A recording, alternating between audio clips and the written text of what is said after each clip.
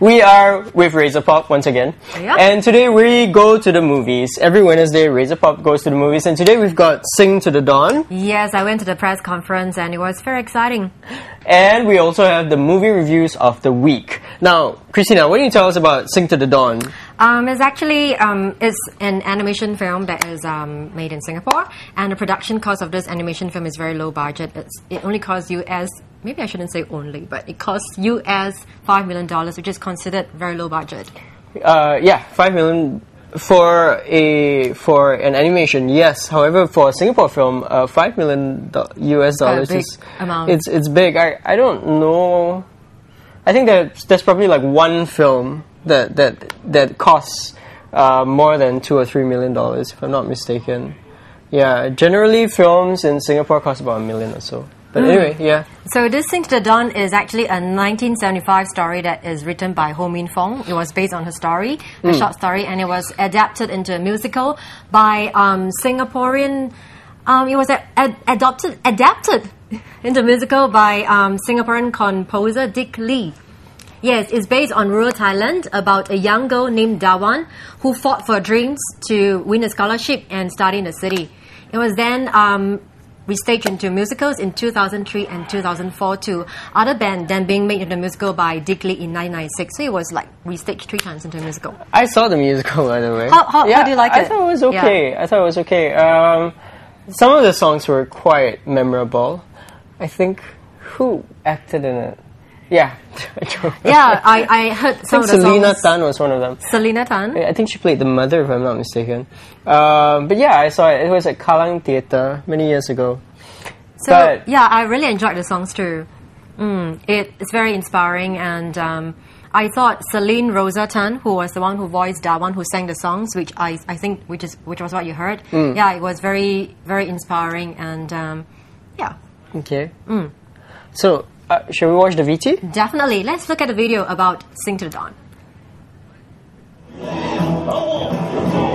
Hello, I'm Christina, and today I'm at a press conference of Singapore's first animation film, Sing to the Dawn.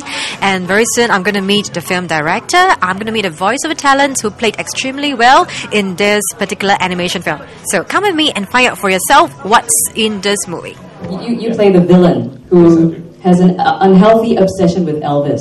That's right. Jason Chan with me from Sing to the Dawn. And what do you think of the character that you are playing? Can you tell us a little bit about the character? My character is called Parrot.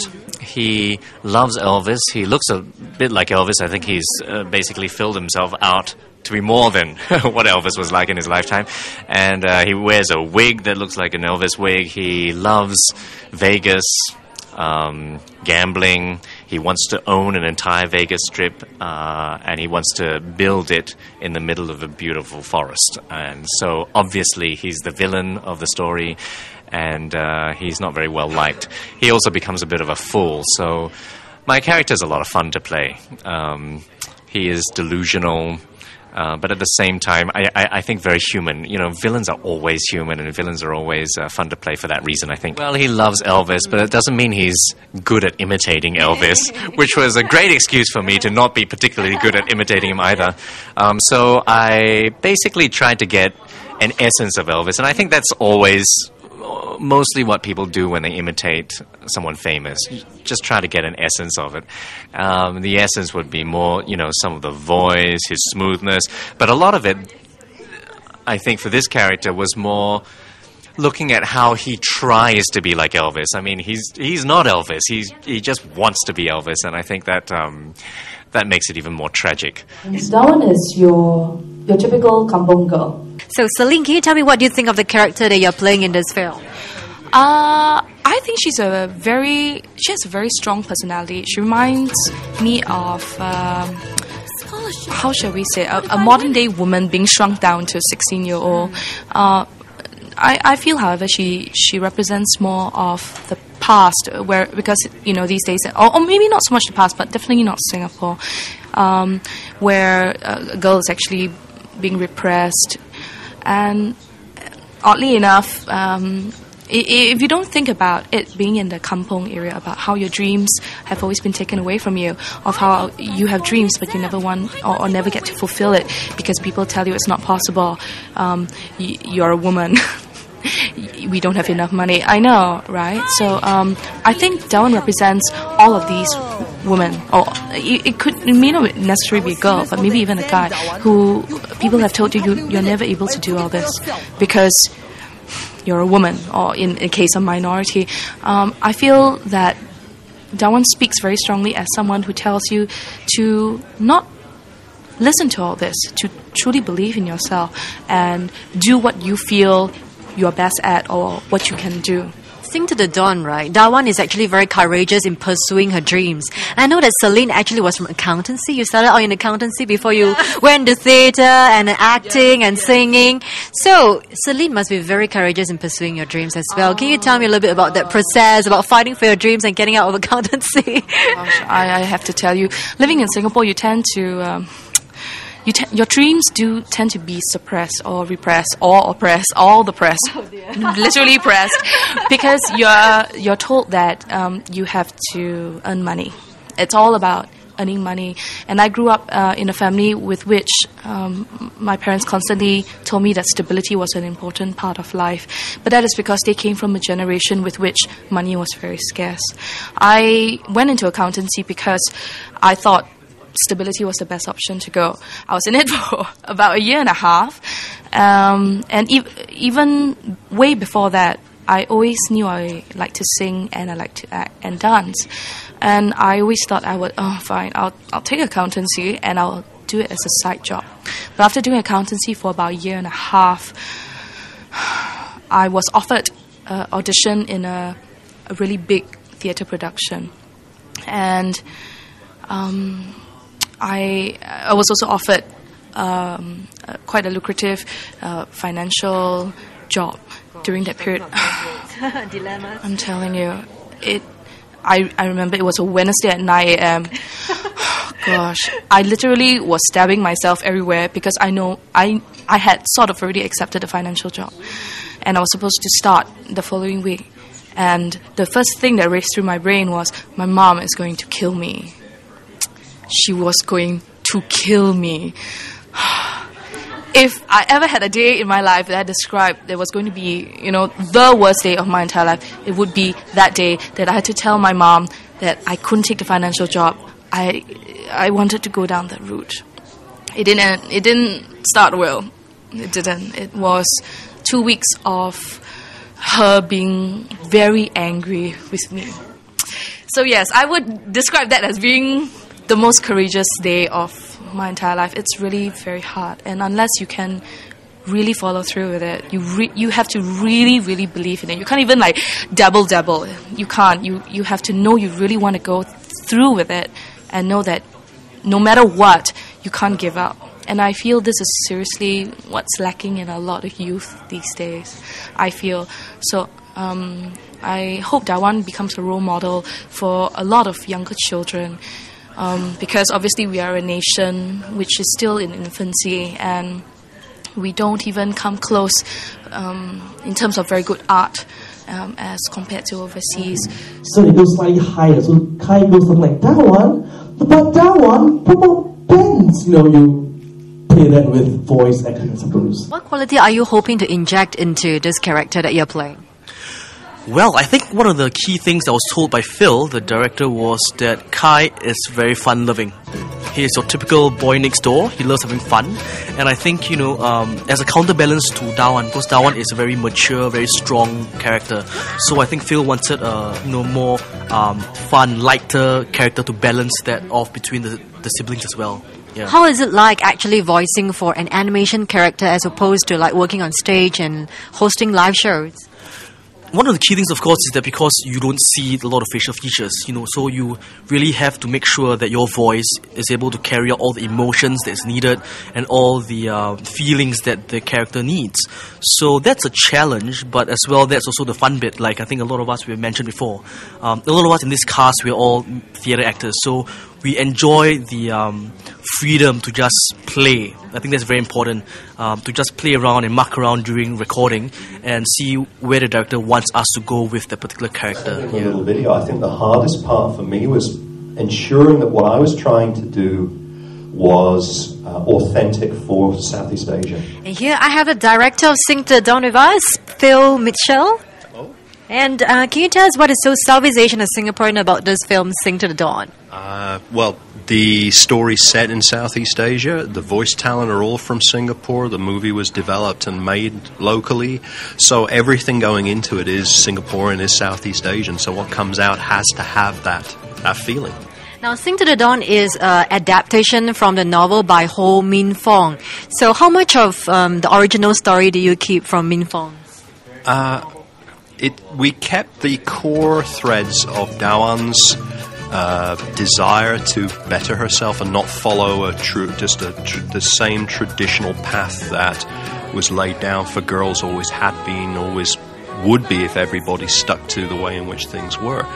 She's a bit of a rebel, and that was the main driving thread of the entire story. That and her having a belief in herself and realizing she had the strength inside to realize the goals that she set herself.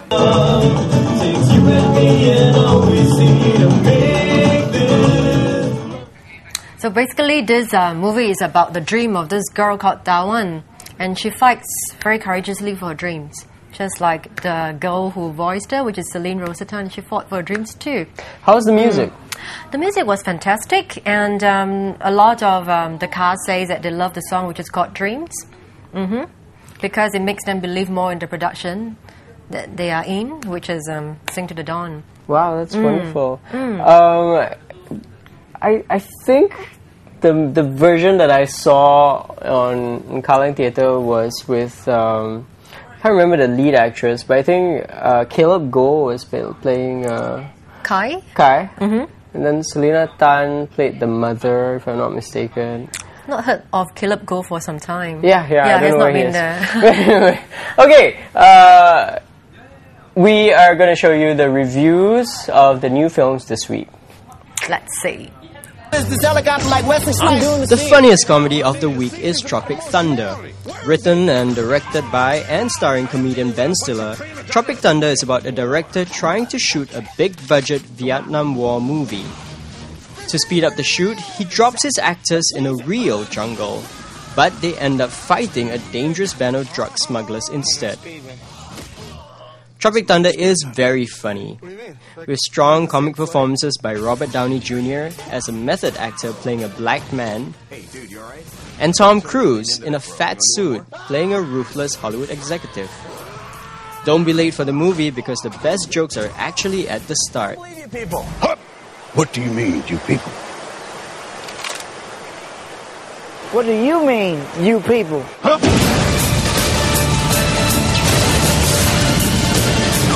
For smarter moviegoers, we recommend Blindness.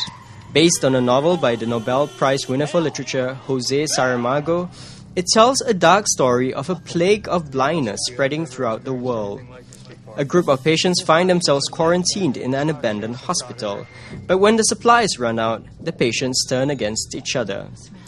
Directed by Fernando Meirelles, who did The Constant Gardener and City of God, Blindness is a good film that examines the dark depths of the human heart. Some of its scenes are very memorable, while the cast, led by Julianne Moore, is golden. Directed by Fernando Meirelles, who did The Constant Gardener and City of God, Blindness is a good film that examines the dark depths of the human heart. Some of its scenes are very memorable, while the cast, led by Julianne Moore, is golden. The movie is rather gloomy though, so don't watch it if you're suicidal.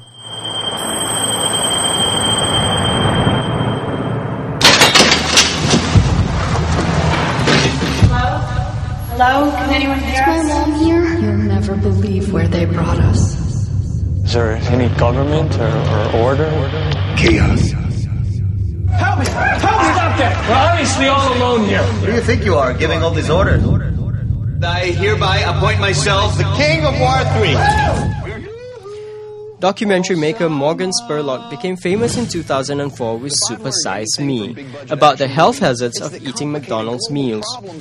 He's back in Where in the World is Osama Bin Laden? It sees him visiting Egypt, Morocco, Israel, Saudi Arabia and Pakistan to have a better picture of Islam. He finds out, somewhat unsurprisingly, that America's war in Iraq has only caused terrorism to flourish, and that majority of Muslims live perfectly ordinary lives. There's nothing new here, of course, but Morgan does make his documentary charmingly casual and entertaining. We don't know whether he's in a cave with the door shut. I was wondering if we could ask you a question. No. Or a cave with the door open. I got a tip on where to find his uncle, Mahfouz Assam. You wouldn't turn him in for the $25 million? But I'm a wanderlust king!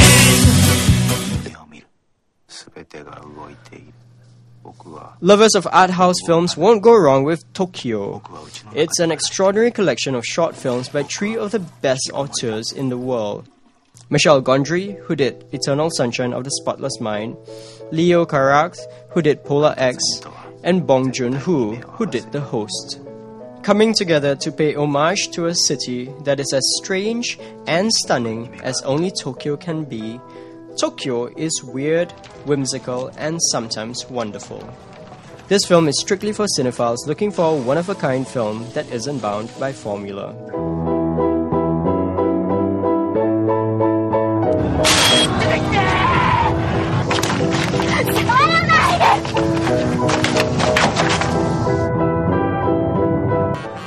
The lovely Jeon Ji-hyun from My Sassy Girl plays a TV producer who is bored with her job. One day she is rescued from a robbery attempt. Her rescuer is a man who thinks he is Superman. Struck by his bizarre personality, she decides to make him the subject of a TV show, and he quickly becomes famous.